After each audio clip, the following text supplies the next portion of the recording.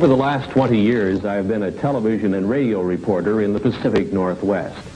And during that period of time, I have passed along to the public hundreds of news stories from all portions of the world about the UFOs, the unidentified flying objects, the flying saucers. I have seen UFOs, but in all of those news stories, I've detected one missing fact, one incredible, glaring omission. Not one world public agency or scientific group has even offered a partial solution to this most amazing mystery of all time. No public authority has told us who are the overlords of the UFO, and why are they here, right now, at this time. There is no Air Force defending any portion of this planet that can truthfully deny that the following documented incidents did take place, and that similar incidents are taking place almost every day somewhere in the world.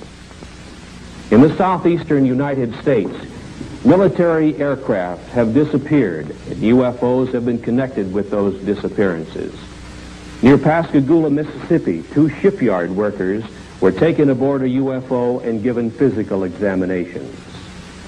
In 1976, in Kentucky, 3 women were taken aboard a UFO and terrorized while the humanoid crewman of the UFO gave them physical examinations. In Wyoming, in 1975, an oil exploration foreman, while elk hunting, was picked up by a UFO along with the elk and was medically examined and returned to the elk hunting area by the UFO crewman. In Arizona, in 1975, while working in open country, Travis Walton was zapped away for 5 days and kept aboard a UFO. A few weeks previously, near Alamogordo, New Mexico, a member of the U.S. military was examined by the humanoid crewman of a UFO. Rather than reveal that fact, the U.S. military found duty for Staff Sergeant Charles L. Moody in Western Europe. Before the kidnappers of the UFO, humans seem helpless. The largest circulation newspaper in the United States offers $1 million reward for decisive UFO information. According to UFO contactees, this is what a UFO humanoid crewman looks like. This is the best UFO photograph in the world. The military took it years ago and kept it secret. NASA reveals its UFO policy. NASA astronauts have seen UFOs. You learn for the first time what the Air Force Academy teaches its cadet officers about the reality of the UFO. You learn UFO fact, not science fiction. In a surprise ending, you'll see the answers to this incredible worldwide UFO mystery. The origin of the alien intelligences who are the overlords of the UFO.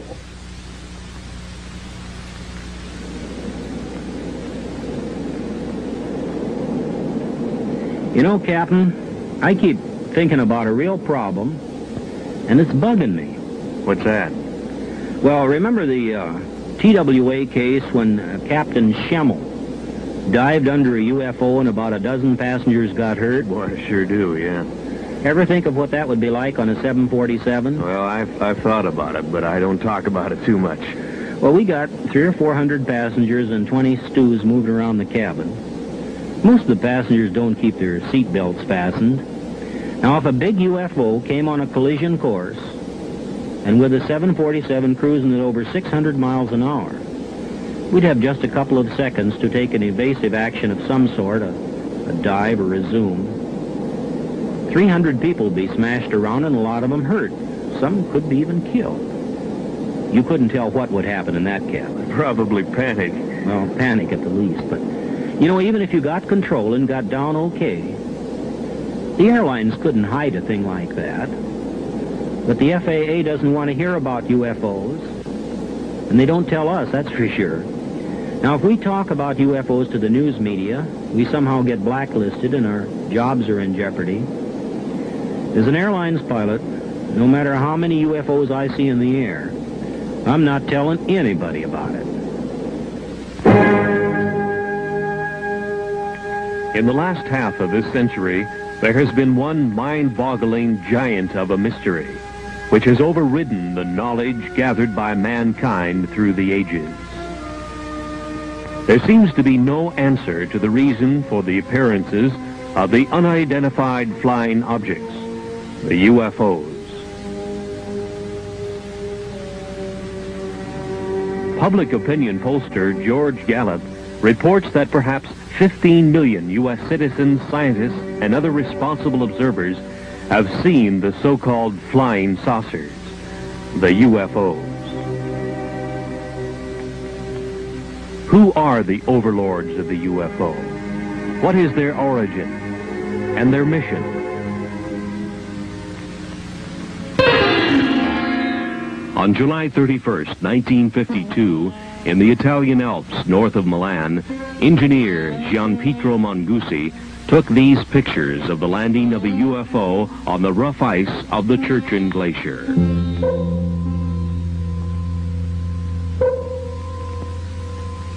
The UFO landing was only 3 minutes in duration. A humanoid in some kind of spacesuit with equipment on his back emerged from the UFO, walked partway around it, and then re-entered, and Mongusi had the pictures to prove it.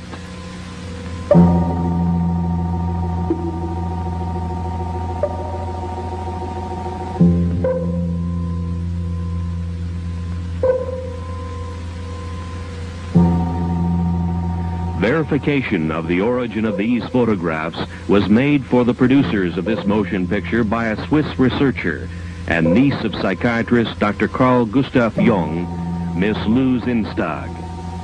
Since that time, world newspapers have made note of UFO stories in all degrees, from casual mention to news of an all-out UFO invasion. The mental health of UFO observers was questioned. From 1951, another photograph of a UFO from Riverside, California, showing the very significant bell-shaped configuration with 3 spheres projecting from its underside. This is the most familiar type of UFO and has been seen and photographed worldwide by UFO researchers. Who are the alien intelligences behind this type of space travel device? Are the UFOs friend or foe?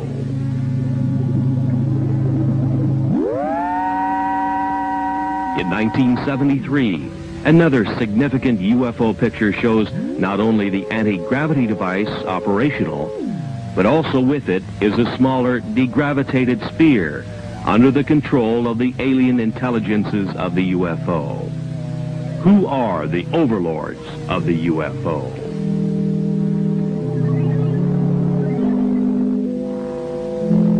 In the Mediterranean, on a Sicilian beach, 2 small UFOs in the act of materialization from another dimension are observed by excited local citizens.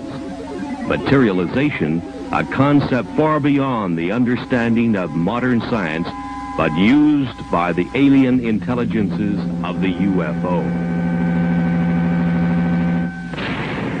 A PhD in biochemistry on the faculty of the University of Oregon in Eugene took this picture of a UFO in the act of materialization from another dimension.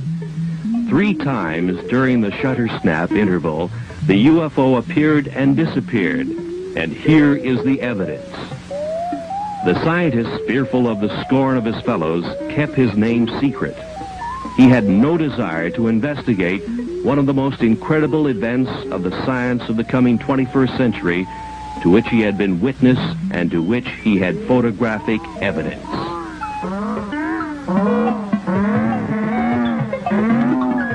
Kidnappings have occurred of military jets, people, and automobiles full of people. The military is helpless, and so are the police departments of the world. Where is the origin of the UFOs? UFO Quebec carried this sketch of a UFO humanoid crewman with a map of the star system in the vicinity of Zeta Reticuli, many light years away. This was indicated to UFO contactees Betty and Barney Hill. Is it truth, or is it a cover-up story? 2 UFOs over San Francisco, similar to UFO surveillance stories and photographs to come from every major city in the world. Iron Curtain scientists have stated publicly their feeling not only that UFOs are real, but that they have the same type of experiences which match those published in the Western world. We now reveal the facts of the UFO which couldn't be kept secret. The planet's most incredible unsolved mystery. Despite the cover-up efforts of world governments, a world silenced by fear, and a helpless world military, private scientific investigators all over the planet have contributed the UFO evidence which we now reveal. The UFO, the secret that couldn't be kept, that can no longer be covered up. Mount Rainier in the state of Washington was the area where private pilot businessman Ken Arnold, flying back to his Idaho home, first saw 9 disc-like flying objects on the sunny afternoon of 24 June 1947. They were moving at 1,500 miles an hour, a speed far exceeding anything we could put into the air at the time. When he landed his airplane at Pendleton, Oregon, he reported the sighting of inverted saucers moving at incredible speeds. The next day on the radio news broadcasts and in the newspapers, the story sensationalized the term flying saucers. The previous summer of 1946, a member of the U.S. military encountered a giant UFO in a near-miss aerial situation, and the Air Force kept the threat to air safety secret. This event happened on the first day of August 1946 to the man second in charge of flight safety for the U.S. Tactical Air Command, Captain Jack E. Puckett. Captain Puckett's UFO encounter occurred about 30 miles from MacDill Air Force Base near Tampa, Florida, where his twin-engine C-47 airplane nearly collided with an airborne object about twice the size of a B-29 bomber, or about 300 feet long. His report further described the UFO as being cigar-shaped or cylindrical, and with what appeared to be glowing portholes. Governmental agencies have not responded to anxious questions from UFO observers. The Federal Aviation Administration has no UFO policy or opinion. The U.S. Air Force says it has aborted its UFO study program. No answer has been publicly given. UFOs still continue to be sighted worldwide.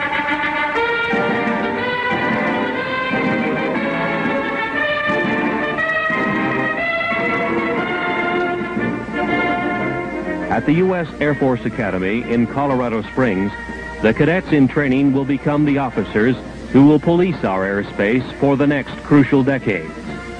While in the air, in the most complex airborne machines that our engineering science can design, they will encounter the far more sophisticated UFO, which worldwide research has now shown can disable the most reliable electrical and electronic systems of an airplane. The course of instruction at the U.S. Air Force Academy must contain some reliable information concerning the reality of the UFO. Of all government agencies questioned, the most responsive answer to that question has come from the Department of Physics at the Air Force Academy in a letter from its former director, Colonel Anthony J. Maione, who says in part, "In this text, an expanded section on UFOs and extraterrestrial life is included. The section attempts to provide a hopefully unbiased summary of UFO information and concludes, the best thing to do is to keep an open and skeptical mind and not take an extreme position on any side of the question." To further expand on the background we hope our graduates will have, we invited and had Dr. Stanton Friedman visit with us last April. During his visit, he presented 2 large audience lectures and 2 seminars, essentially in support of his subject, Flying Saucers Are Real. I hope you gather that we do make a continuing and real effort to provide our students with all views of current topics. They are expected to come to their own mature conclusions based upon the broadest foundation of knowledge and information that we can provide. Yours truly, Anthony J. Maione, Colonel, United States Air Force, Professor and Head of the Department of Physics. He tells of the text, Introductory Space Science, and reveals exactly what the cadets at the Academy are being taught about UFOs today.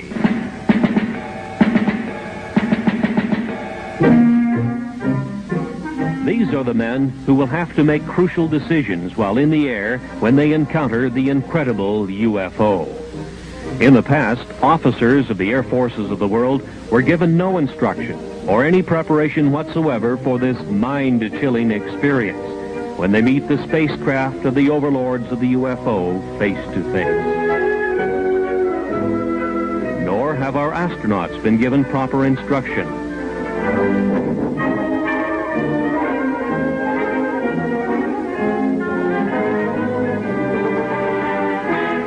From Introductory Space Science, Volume 2, page 466.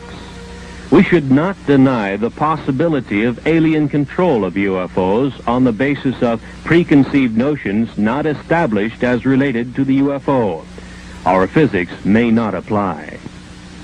From available information, the UFO phenomenon appears to have been global in nature for almost 50,000 years. Known witnesses have been reliable people. This leaves us with the possibility of alien-controlled UFOs by visitors to this planet from this solar system or other solar systems.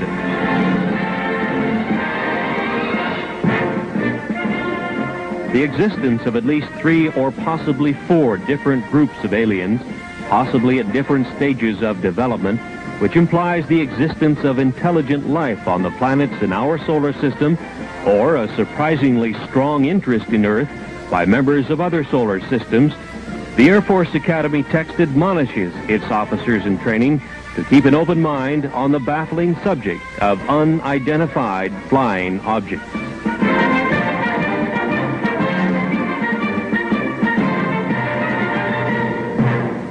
Maybe it's the honeymoon capital of this corner of the galaxy. Maybe the lecturer selected by the U.S. Air Force Academy to establish for their officers in training that flying saucers are real was Stanton Friedman.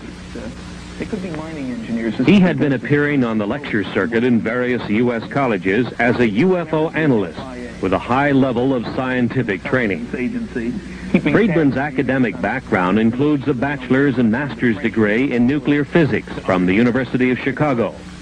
His employment background included much high-level work in space science in the area of fusion rocket research and nuclear-powered aircraft. He was 14 years with such aerospace contractors as TRW Systems, Westinghouse, and General Electric. He says, UFOs are the most challenging scientific problem of this or any other age. He made the following statements in public in Seattle, Washington, the home of one of the world's largest aerospace manufacturers, Boeing. The government has never really said what it's been credited as saying, that there are no flying saucers. They really word their press releases very carefully. The press takes it that last step. I think every government in the world has 3 major problems along these lines with regard to UFOs. One, they'd like themselves to figure out how it works, because it makes a great weapons delivery system. It makes anything we're flying look pretty naive by comparison.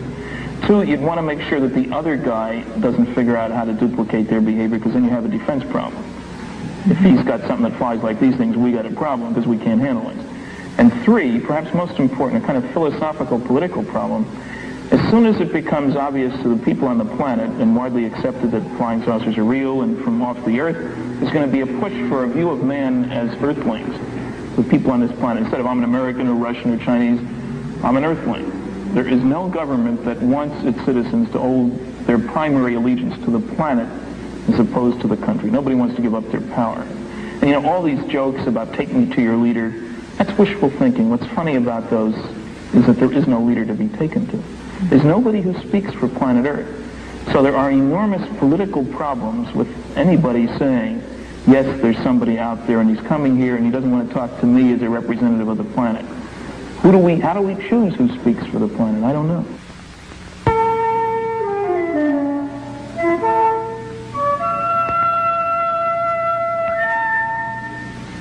Since the 1950s, it has been easy to point to the millions of suns in space and speculate that somewhere out there is the home of the UFO. That UFOs are spacecraft from some other Earth, orbiting some other sun, just like ours. From a visible sun in the visible universe. Perhaps so, perhaps not. But the UFOs could also be from an invisible dimension, in the invisible portion of the universe, which our science cannot easily detect. Perhaps one or possibly both of these concepts will one day be the explanation of the origin of the UFO. The Air Force Academy text on space science concedes that 2, 3, or even 4 levels of alien intelligences might be involved.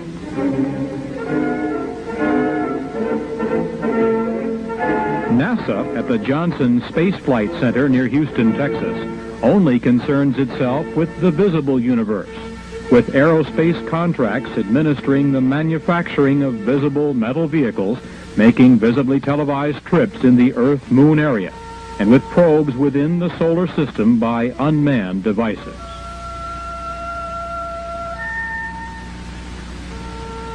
NASA astronauts in their Skylab make a track across the nighttime sky, lit by millions of suns.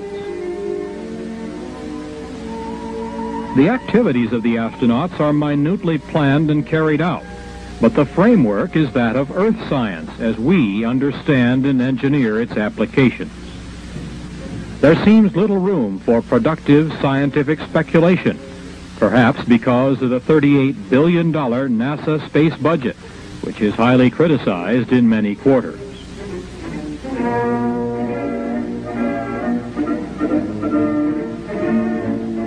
It is difficult to explain why the planners of NASA's space program would refuse to admit the spacecraft capabilities of the alien intelligences who built this device, first seen over the Korean battle area in 1952 and photographed by the U.S. military.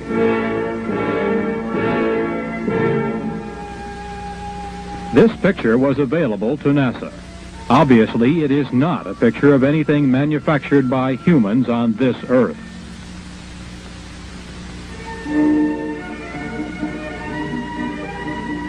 It was classified then and now as an unidentified flying object, a UFO. Can we now identify it? Is this actual photographic evidence that proves that alien intelligences use a spacecraft like this to travel from their dimension to our reality? Is a Watergate-type scientific cover-up involved? Let's now examine that possibility.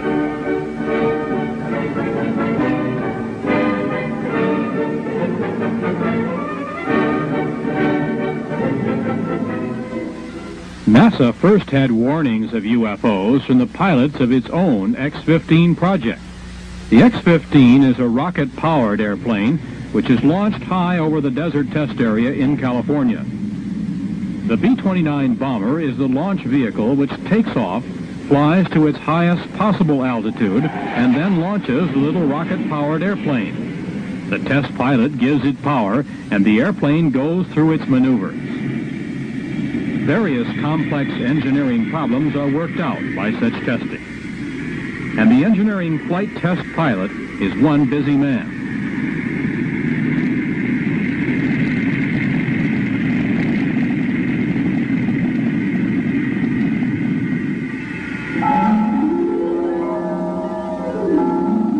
But on May 30th, 1962, test pilot Joe Walton photographed 5 disc-like objects from the X-15 rocket test airplane. The UFOs were very similar to the disc-like objects seen over Mount Rainier 15 years earlier by Ken Arnold. NASA made no public mention of what the discs were, their origin, or any scientific speculation whatsoever about this observance of their X-15 project, by intelligences of the UFO. On July 17th of that same year, this time at an altitude of about 58 miles, test pilot Bob White noted that he had UFO company and photographed unexplained objects even closer to his X-15. Across the nation, news headlines state that 26 astronauts have seen and photographed UFOs. The public is puzzled by NASA's silence on the subject. The producers of this motion picture were answered on 2 occasions by high public affairs administrators of NASA, who stated, "It's not in our charter to investigate the UFO."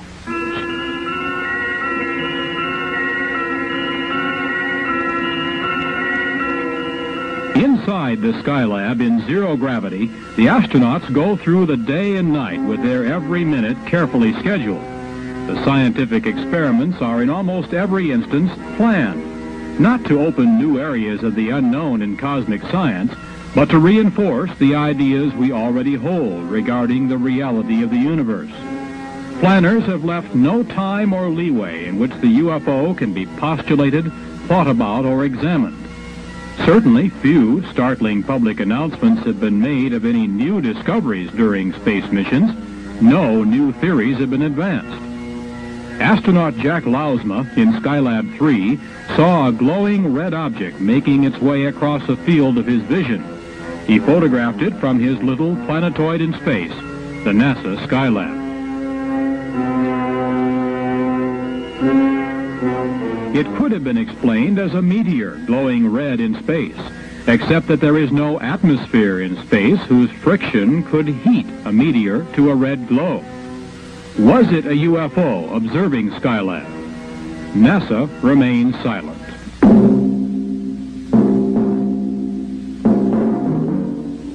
Complex instrument packages such as Explorer 10 vanish in space. Launched on the 25th of March, 1961, it disappeared, although its life expectancy was over 100 years. Perhaps some alien intelligence is examining this complex NASA space device. NORAD cannot find it, and it is not transmitting. It just disappeared.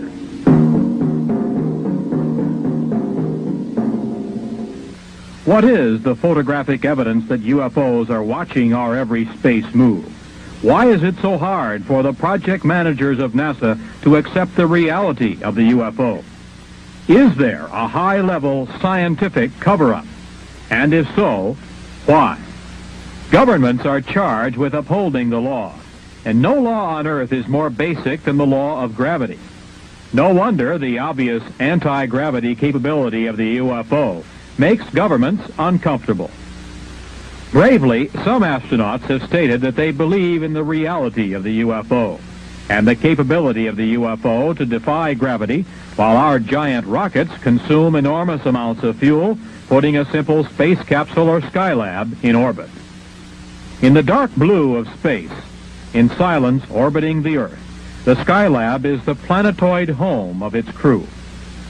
The crew is like the NASA test pilots in the X-15, busily occupied and concerned with the scientific work outlined for them by their NASA masters. Life support in Earth orbit is a scientific victory in itself and a major achievement for Earthlings. But outside alien intelligences are again observing the progress of man from Earth.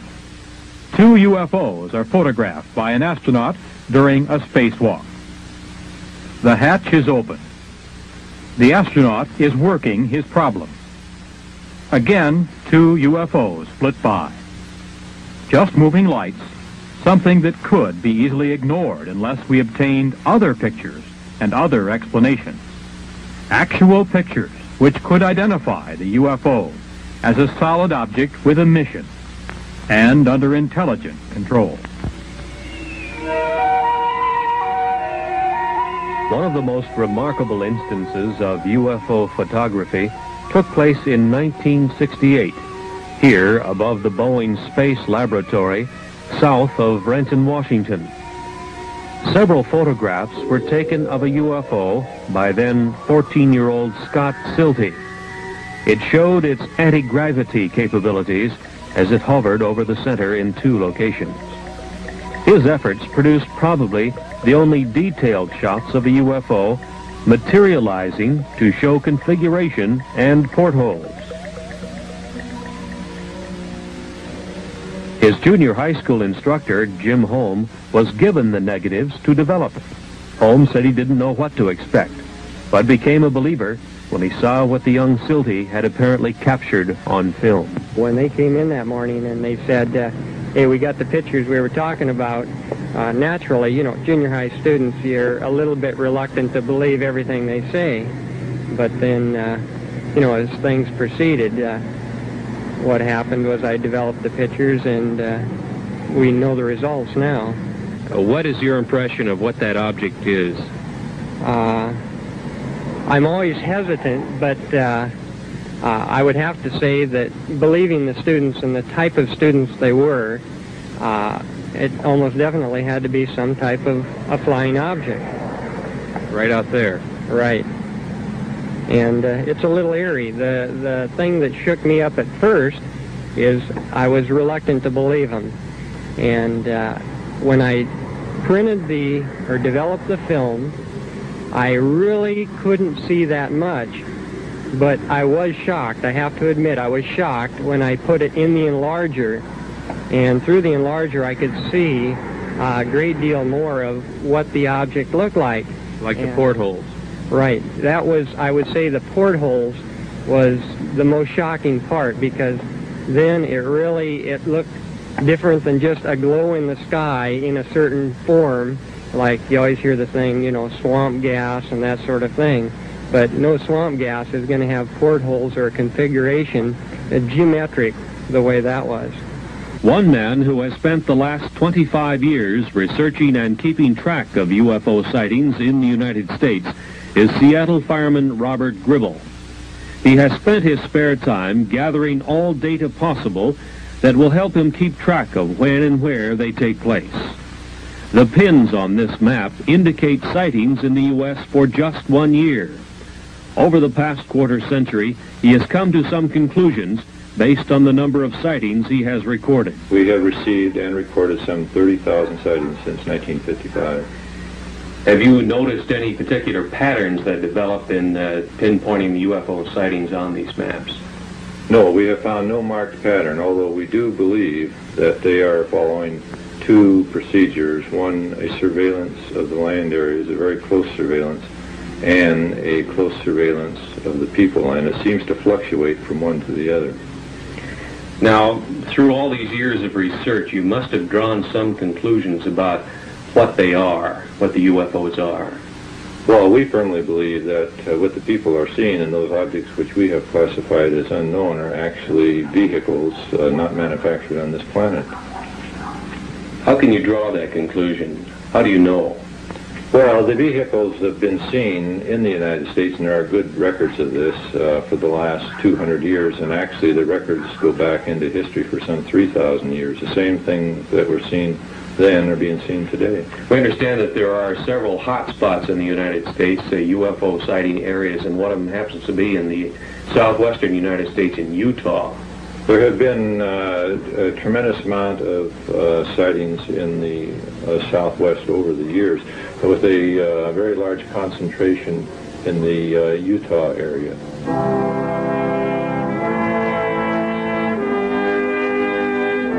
The Canadian UFO Report was one of the initial UFO publications to headline the story of the possibility that much of the early Mormon history tells of a contact with an alien intelligence, the angel Moroni. It opens the possibility that the founder of Mormonism, their prophet Joseph Smith, may have been one of the greatest of UFO contactees.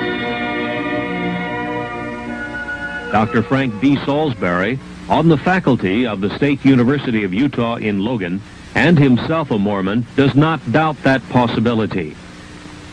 He has stated publicly that he believes that his UFO study has established the probability that the Earth is being visited by UFOs that seem to be using the isolated area of eastern Utah as an Earth base. In March of 1975, a national tabloid newspaper circulated the following story of a UFO kidnapping. The producers of this motion picture interviewed Carl Higdon, who furnished the artist's conception of the android crewman from the UFO who kidnapped him and took him aboard the UFO to elsewhere. Higdon was given a physical examination in a tower by a huge TV-like eye, rejected, and was returned to the elk hunting area in Wyoming, where he was picked up.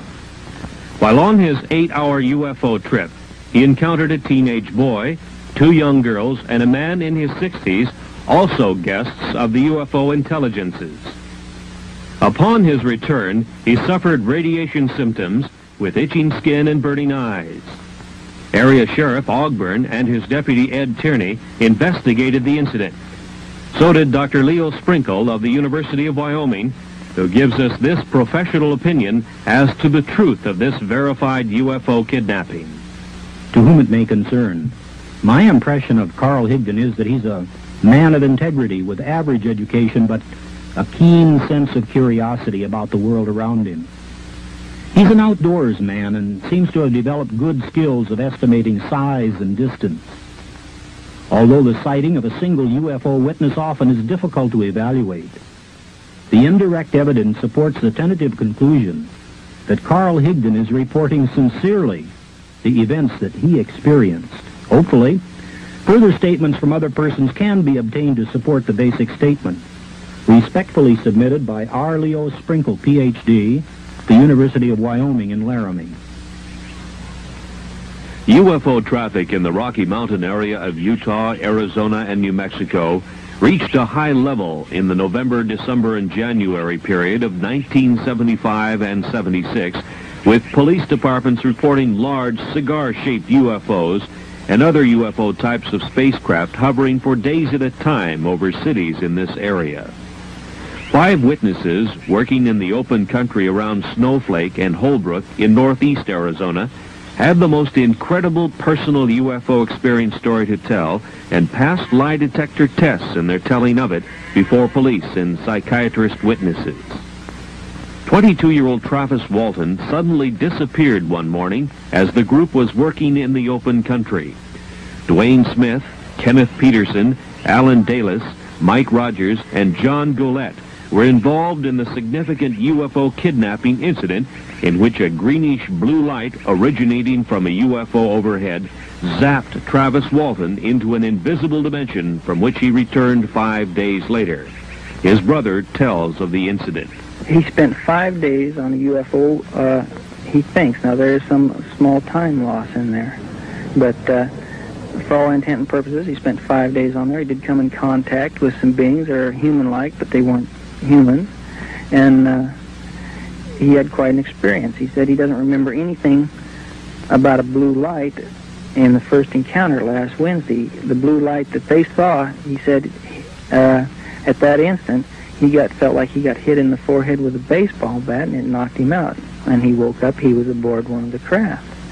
And they never spoke to him. They led him around by the hand. They wouldn't talk to him. They showed him this and that. And when they let him off, he woke up. Did he say they were friendly creatures? Smiled all the time, friendly, never harmed him. They were just as nice as they could be, but there was a total lack of communication, either verbal or mental. And he said that's what made him so upset, that he couldn't speak with them. That's what he was very, very disgusted about that, nervous, and just plain disgust, the chance of a lifetime, and they wouldn't cooperate. Obviously, Dwayne, you know your own brother probably better than anybody else. Do you believe the story? I've never seen him play a practical joke in his adult life. A psychiatrist tells of his examination of Travis. Our conclusion, which is absolute, is that this young man is not lying. There's no collusion involved, no attempted hoax or collusion with the family or anyone else. There's a rumor around that there's contracts. There are no such contracts. No motivation for a lie. Any possibility of lying or hoax as you see it? None whatsoever. As we have indicated, UFOs can create a tremendous spatial energy flow. One of the most startling examples of that occurred several years ago on Vashon Island, which is located in the Pacific Northwest in Puget Sound, not far from Seattle, Washington. It was near the tiny town of Vashon that several UFO sightings had taken place in the late 1960s. So the fact that local residents had seen such phenomena was not startling. But the fact surrounding one of the incidents was unusual, to say the least. So it was out in that area? Yeah. On the night of the 19th of February, 1968, Detective Lieutenant Terry Ullman was dispatched to an old gravel pit area west of town. Some young people had seen a UFO, and the King County Sheriff's Office was sent to investigate. The temperature was 50 degrees. Ullman tells of what he saw. Well, there was a lot of ice. It really had no reason to actually be there. It wasn't that cold out.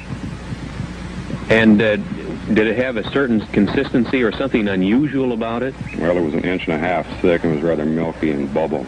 Mm-hmm. And what was the impression that you had, or why did you have the impression that it was some strange phenomenon that created this? Well, I can't be sure about that, except it was entirely too warm out to have ice like that. One of the other officers had responded to a UFO call at that same location the night before.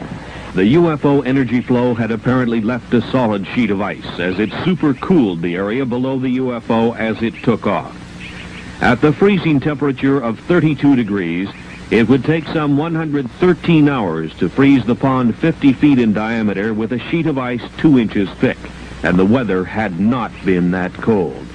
The UFO did it. Because of official concealment, denials, and just plain ordinary bureaucratic cover-up during the 1950s and 60s, many cases of UFOs establishing themselves as a menace to commercial airlines' safety of flight had been concealed. One night, 10 of 85 passengers aboard an American Airlines commercial flight were injured when their pilot, Captain Ed Bachner, took evasive action to avoid a UFO encounter. It happened to flight number 966 on the night of 17 July 1957 on a flight from El Paso to Dallas, just 50 miles east of El Paso over Salt Flats, Texas. The UFO continued along the Gulf Coast to Gulfport, Mississippi, where it turned north. Traffic control radar tracked the UFO, and the military was alerted. In the vicinity of Meridian, Mississippi, the Wing Intelligence RB-47 electronic surveillance airplane tuned in the UFO's emission on its ALA-5 pulse analyzer. As it moved west toward Dallas, Texas, the pulse train of the UFO was analyzed as having a 3,000 megacycle envelope, a duration of 2 millionths of a second, and a repetition rate of 600 times a second. This was identifiable electromagnetic emission from a UFO, which was also being tracked by military and Federal Aviation Agency radar. The UFO circled Dallas and Fort Worth, Texas, and headed north to Oklahoma City, and continued its track north, followed by the Wing Intelligence electronic surveillance aircraft. This was continued until the U.S. Air Force plane was to run low on fuel near Forbes Air Force Base. At 1:45 on the morning of April 3rd, 1975, some 20 or more law enforcement officers in 5 North Carolina counties pursued a bright, glowing, unidentified alien spacecraft. Newspaper headlines told of a major incident which was, in effect, kept secret from the rest of the nation. Newspapers, radio, and television all over the world remained silent on the stories because wire service editors did nothing to emphasize their significance.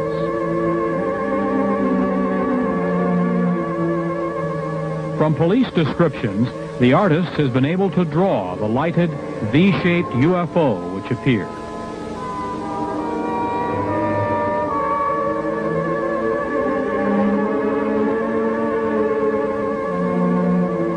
No responsible agency gave to the public any scientifically supported explanation of the origin or mission of the alien space travel device.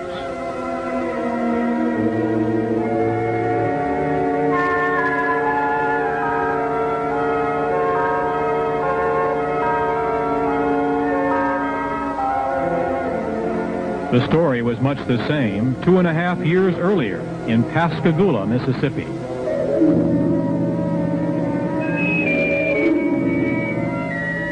The Pascagoula Press first headlined the story October 12, 1973, and told the nation about two shipyard workers, Calvin Parker and Charles Hickson, who had their fishing trip interrupted by a glowing, blue-lighted UFO which landed near them. Two humanoids took them aboard for a physical examination, placing them under a large TV-like eye.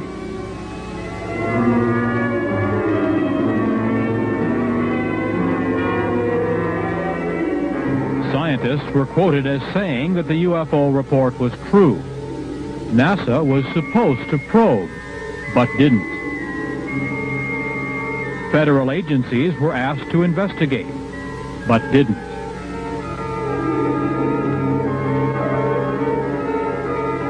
Hickson said the creatures from the UFO seemed friendly, but that they acted controlled, as if they had a specific thing to do, and did it.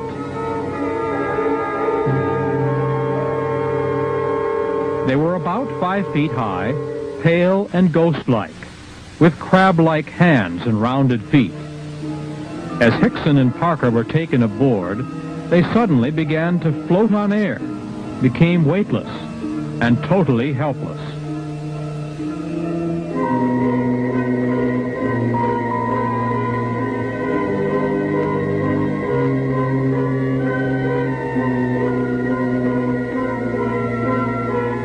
In the Gulf South, from Louisiana to Florida, hundreds of reports to police and sightings by police officers told of UFO activity that same night.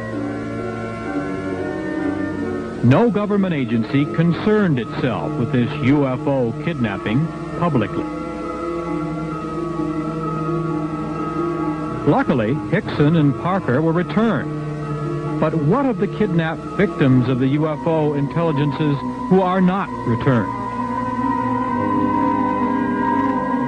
Are the UFOs friend or foe? Or are they conducting a project in which humans become nothing more than guinea pigs? This is serious speculation.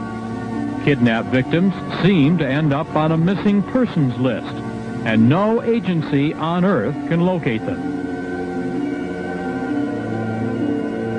The alien intelligences of the UFO are from somewhere, either in our dimension or from another dimension, which is difficult for anyone to detect.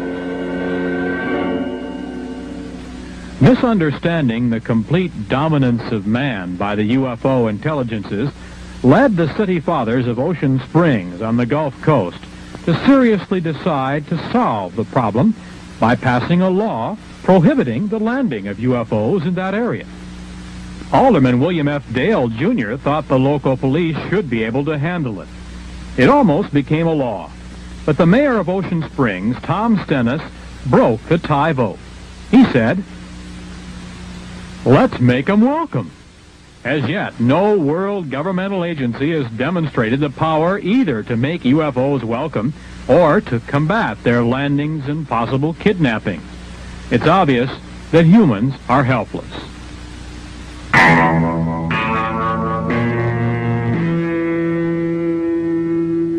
Since 1966, the very competent scientific analysts of the British publication The Flying Saucer Review have been assembling all available information about alien intelligences who have made repeated UFO landings in the high Pyrenees Mountains between France and Spain.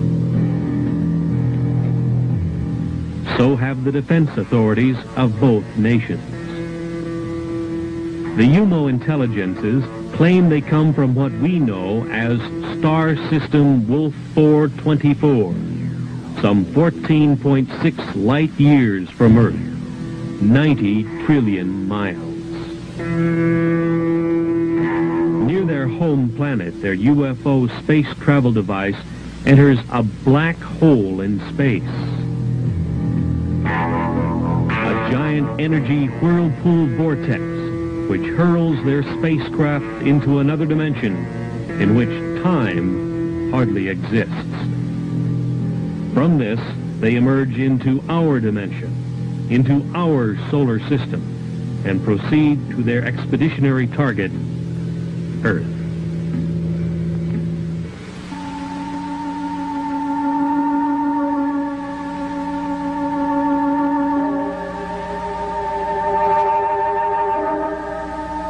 Later, the UMOs were to tell the European investigators that the universe was at least a 10-dimension unity. Perhaps even more, they were not certain. But they knew of and used at least 10 dimensions of reality. Each reality was separate from each of the others. Each of the 10 realities had its own rules of energy manipulation. Even though there were 10 dimensions which were open to space travel, reckless energy misuse in one dimension can disturb the cosmic unity of another dimension and its inhabitants. Telepathy is used to receive knowledge during space travel. The mind, said the UMOs in the quiet areas of space, is especially open to pure cosmic knowledge received by telepathy. Any mentality can receive and benefit from knowledge received by telepathy. The more telepathic ability is exercised, the more valuable it becomes, the UMOs learned, as they learned many of the high scientific secrets of the solar systems they traveled through in their space exploration projects. Target Earth was to be another of their cosmic projects. The UMOs first learned of the planet Earth, with inhabitants of some intelligence, in the Earth year 1950. They landed and left 8 of their males and females in the area which had high mountains between France and Spain. Since that time, they have studied the new planet and the method of mental understanding used by its inhabitants. They found Earth science could not account for cosmic beings like themselves. They have carefully made themselves known to certain people of France and Spain, about 30 in all. They have tried to understand the limitations which exist in the mind of man. They find human knowledge inadequate and much inferior to the cosmic understanding, which permits space voyages between the UMO position in the universe and the Earth.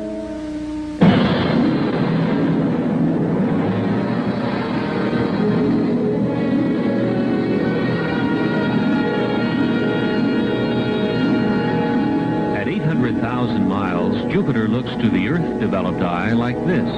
To the UMO, perhaps different. Jupiter's moon, Ganymede, is some 8,000 miles away and moves in its orbit. Its diameter, 3,000 miles. The UMO intelligences took a heat measurement of the Jupiter hotspot. They compared the measurements to that of the surface of their sun and found it about the same. The other Jupiter moons were identified: Europa, Amalthea, Callisto, as they were named by Earth astronomers. This terrifying information to come out so that there'll be people in a camp of, oh, there are good ones and there are bad ones and we're going to choose sides, and it's Star Wars all over again. I mean, this is like, a wet dream, I hate to say that, for the intelligence community to have people, brainwashed this way. And what I think that, when I met years ago, I got a document. It's in the film very briefly, Sirius, which you can see at our website, SIRIUS is the name of the film, and it came out last year as the biggest crowdfunded film in history. And what happened is, in this document, although they didn't spend much time on it in the movie, I would have liked to spend more time, is that it was from the Strategic Studies Institute, and it was talking, this is 1996, about creating a global abduction cult and to simulate human being abducted by aliens that would be done with very advanced aircraft and the stagecraft of creatures that look like aliens but aren't. And this document is in black and white, and it's an authentic document describing this program. Now, if that's all there was, I'd say, well, that's interesting. But then I've met with so many men and women who've been in these projects. I remember talking to a man who had been in a program back in the 70s.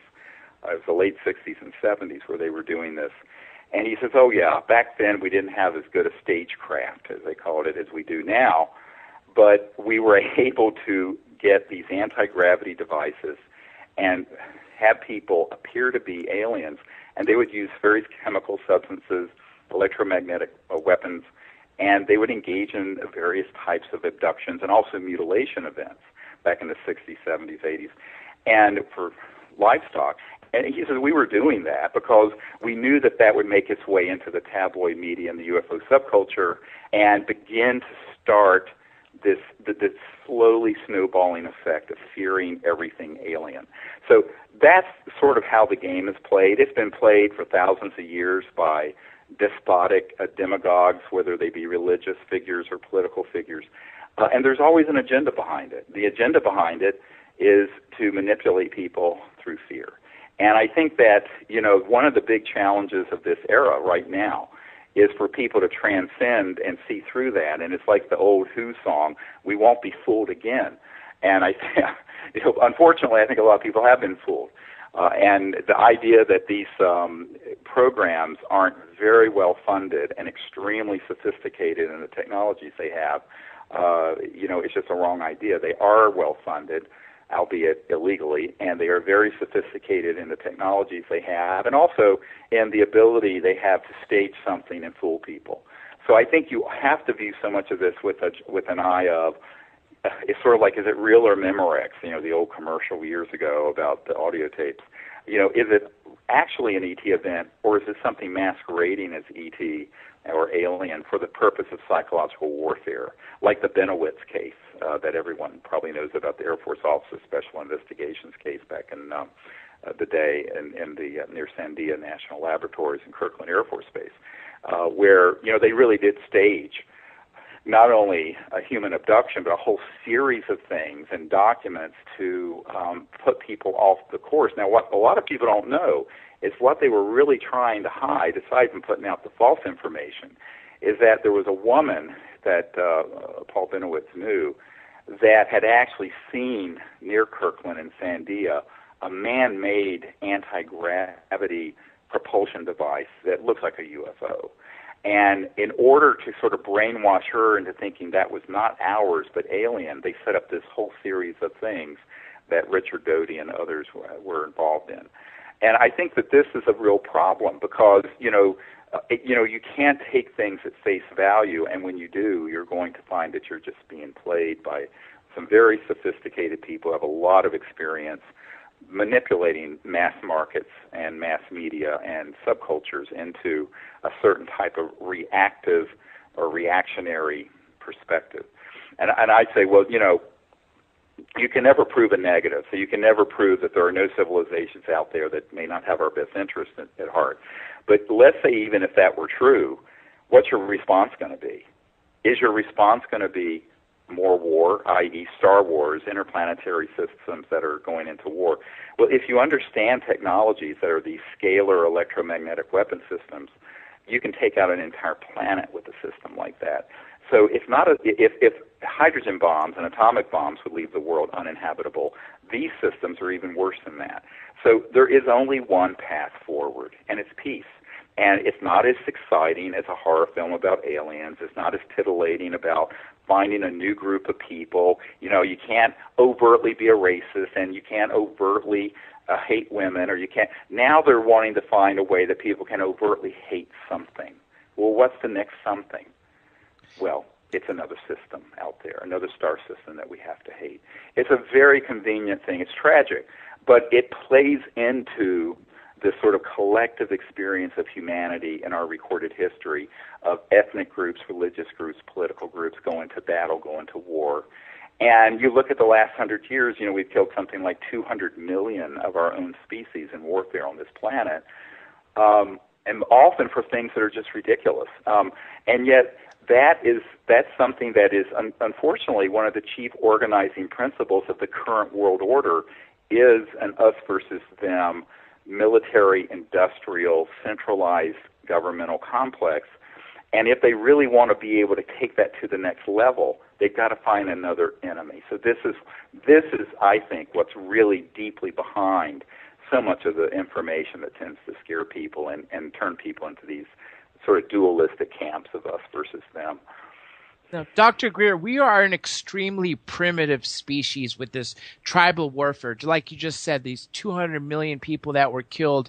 And obviously the next step in evolution is people need to realize that, we are the same because there's others out there. And isn't there some sort of federation, galactic federation out there that's awaiting us to ask them? Or are they waiting for us to have peace? There is. I mean, there's a very large network of interstellar civilizations that have been observing our development for a very, very long time. Now, my view on this, stepping back and looking at the last, say, 100,000 years, most of which isn't recorded, it's been a process of humans going from tribes to city-states, Greece and the Trojans, and then going to nations and nation building, and now to something resembling of an interconnected global society, although highly dysfunctional. And then the next step, obviously, would be to become interglobal, interplanetary. However, that ticket, to get to that next stage, the requirement is that you have become at least nominally civilized so that you're not murdering each other by the millions. We haven't made that leap yet. So unfortunately, our technology has advanced enormously, from, muskets and cannons and things of this sort in the 1800s and 1700s to thermonuclear weapons and things that are classified weapons that are even more fearsome, as well as technologies that are very, very advanced. So we have develop technologies ahead of our social and spiritual development. And that is exactly the window. That's exactly the period when a species such as ours is at greatest risk, not only to ourselves, but I know I sound like a doctor here, but not only dangerous to ourselves, but dangerous to others. Now, interestingly, if someone comes into my emergency department, I'm an emergency doctor by training, who's a danger to himself or others, they get committed to a mental facility. And, I had a friend who was a Harvard psychologist. He was hilarious, and he had an encounter outside Washington that was amazing. And he said to me, he says, yes, well, the Earth right now is the intergalactic insane asylum because we're acting completely like a bunch of crazy people. And I said, yeah, I know. So, one of the things is we have to become nominally sane. And it's not that we're going to all become perfect or enlightened. I'm not, and I doubt anyone listening is. However, we can at least stop murdering each other by the millions and setting up these systems that are designed to manipulate people into larger and larger and more expensive battles. And I think that's something that can only be changed by the people, because there's so much power that is centered at the top of this food chain of exactly what Eisenhower warned us about, the military-industrial complex, which is now the military-industrial financial laboratory, research complex. And at the deepest levels of it are folks who really do want to be able to maintain control over not just American or British population, but a global population by presenting an existential threat that is not human. And I think that drives so much of the agenda of the false information, the concocted cases, the stagecraft. Now, have there been people who have been horrible victims of this? Yes. And, a lot of people, when they've heard me say this, say, well, you're not very sympathetic to people who've been injured or abducted. I said, no, I'm very sympathetic. Where I differ is the conclusion of who's doing it and what's behind it. There was a physicist who used to work out at Pine Gap, the facility near Alice Springs in the center of the continent of Australia, and brilliant man. And he was talking to me about how they had been manufacturing for years these creatures that look like aliens, but they're actually man-made kind of bio-nanotechnology creatures that have been used in abductions and have really been very persuasive for a lot of people thinking that they had an encounter with an alien when it was actually something that people were making that was some excellent stagecraft. And I say excellent in the sense of very well done, but diabolical and absolutely evil. And so I think that, until you get do a really good research on this and begin to drill down that, since the 80s, there have been people who have concluded that, it's not just MK Ultra at the CIA that was doing experiments on people. There are all kinds of experiments that have been done with some technologies that most people wouldn't believe humans have. But it's because they're assuming that the technologies they know about, such as might be at MIT or Caltech or Oxford or Cambridge, that's the state of the art. It is not the state of the art. The state of the art of the technologies are unpublished in deep black projects that are in these underground facilities near Edwards and the Nellis Range, what people call Area 51, but nobody in the business calls it that. And these technologies that are in the hands of the big corporate titans, such as Lockheed Martin and Northrop Grumman and SAIC and E-Systems and Raytheon and on and on and on, those technologies are highly classified and are, most people, if they were to see them displayed, would say, oh, that's got to be alien. Well, it's not. It's just that they don't know how far these technologies over the last 50 years of studying not just science in general, but also recovered and downed ET craft have advanced, and they are substantial. So this substantial growth in technology that's classified and is not known by the general public would almost certainly fool anyone who would see it. I remember back in the early 90s, it was after I briefed the CIA director for Bill Clinton, I had a man pull me aside. He says, we have technologies that are so good that if we want to have somebody have a conversation with their personal God, a Jesus, a Buddha, whoever, they'll have it, they will think it's real, and they will pass a lie detector test that it happened to them. He looked at me square in the eye. This guy, it was chilling. And I said, what are you talking about? At that time, I thought this has got to be nonsense. And he went through a lot of this, and I went, oh, my God. I mean, and this is why, research on this issue is not simple. It's like an onion you pull back, and you pull back 38 layers, and you think you've reached the core of it, and you've got 50 more to pull back. So it's not a simple issue. Let me ask you this, Dr. Greer. You're saying that the technology is so superior right now that they can mimic an alien abduction, mimic UFO flights and anti-gravity and this. But when you're doing your summoning events and having your CE5, could this be possible again, technology that might be man-made and you might be, being deceived again? Oh, absolutely. In fact, we've had both happen on the same week-long training event. But by the way, I just want to mention to people, there are 2 spots still available for the week after the Joshua Tree event. We're going to do the thing that Sunday night's open to the public. Then we're going to do a small team training for an entire week up in Joshua Tree that begins that night and goes for an entire week to the following Sunday morning. And that's limited to, I think, about 25 people. But there are 2 spots left, so if anyone has that week and wants to do it, they can go to SeriousDisclosure.com and find out. But we have had that happen. I'll give you a great example. One time we were up in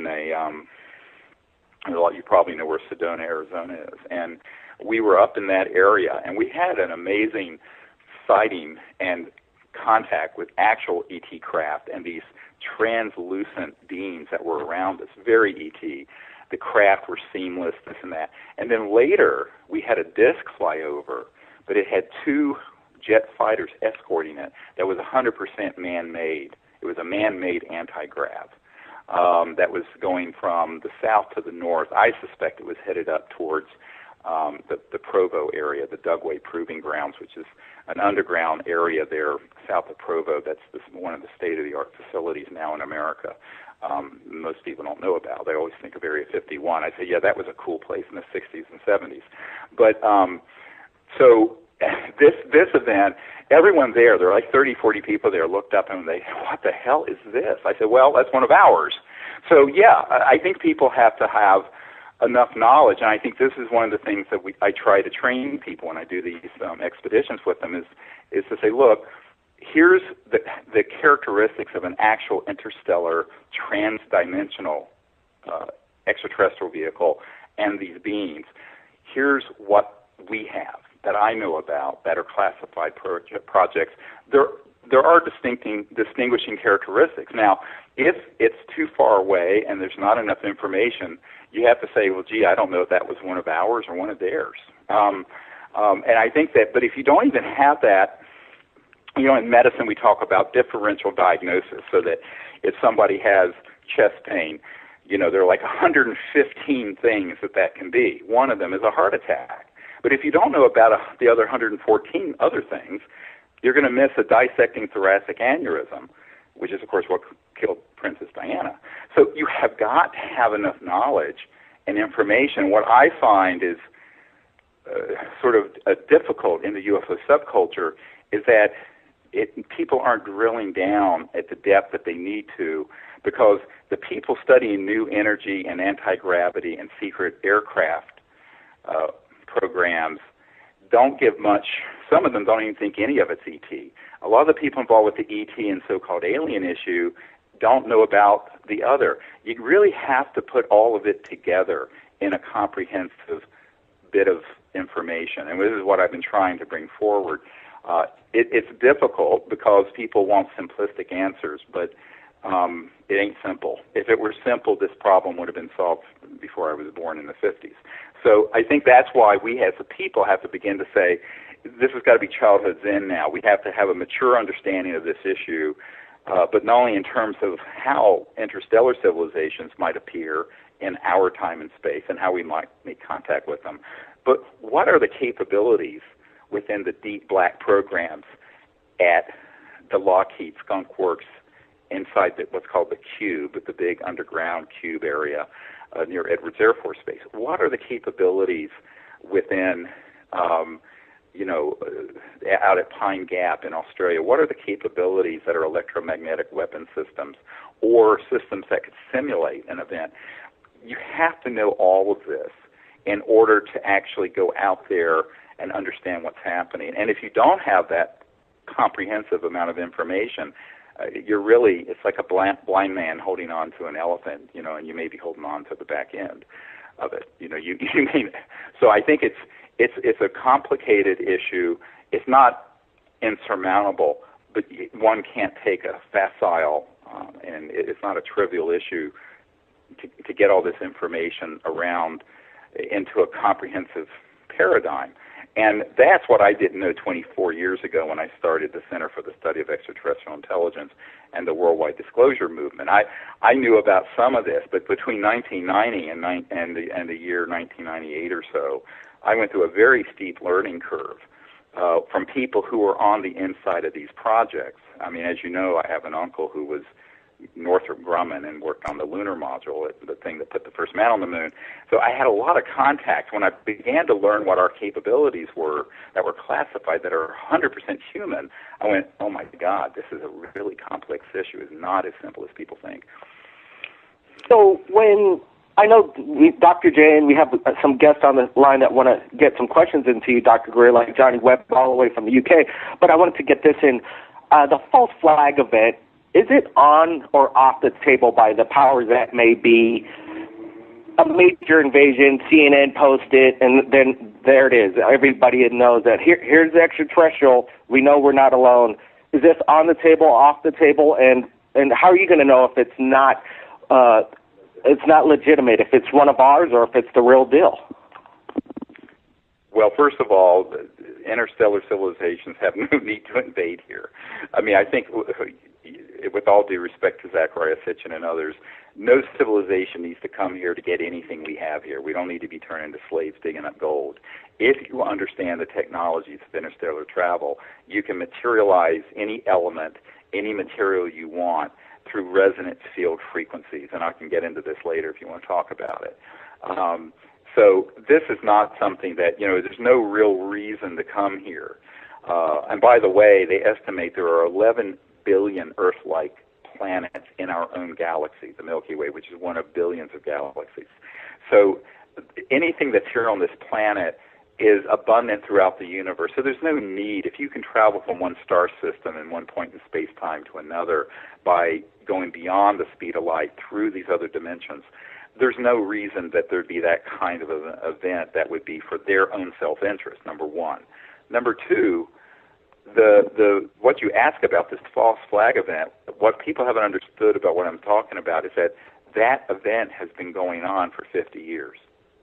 In other words, since Eisenhower lost control of these covert projects in the 50s, they have been putting out disinformation that has been tailored to create within the Hollywood, science fiction, and UFO subcultures this sort of aura of fear and of alien invasion and fearing all things alien. And I think this is something that people don't understand. It's a long-term project. So Werner von Braun, when he was talking about this, he was talking about it, in 1974. That was 40 years ago. So it isn't like this is something that's just like a singular event that's going to happen. It's an ongoing disinformation and counterintelligence project that all of us have been victims of. Are they going to get it on a world scale, though, like CNN all at once? Is that on the table, or Sure, that's something that I would say that's something that's possible in the future, and I think people would have to be very, very careful about how they evaluate what's going on. I mean, I wish we had been so careful about the claims about the weapons of mass destruction in Iraq before we went up and completely dissembled that country. And look what we have now, probably what's going to become the biggest terrorist and radical state in the entire world, much worse than Afghanistan. So I think that what people have to begin to do is they need to question this. And if it's on CNN or any other major network, you really need to question it. I hate to say it, because, those guys are often just basically taking dictation from the right hand of the king. And I'm quoting, that what I just said, taking dictation from the right hand of the king, is what a very good friend of Mike Wallace at 60 Minutes told me up in New York back in the 90s, a guy named Schwartz. And Schwartz, this guy told me, he said, look, he says, I used to think we had a free press. He says, and he had been dealing with Mike Wallace on some of this stuff, dealing with these majestic documents and other things way back in the 80s and 90s. He says, what I found is that basically the big media cannot cover and will only portray things that they are ordered to do because they're corporatized. And those big media corporations are vertically and horizontally integrated into the system. So, I think that something certainly could be done like that. Now, the other issue is that you can have an authentic ET event, and it could be spun into something that is an invasion. For example, I'll give you a great example.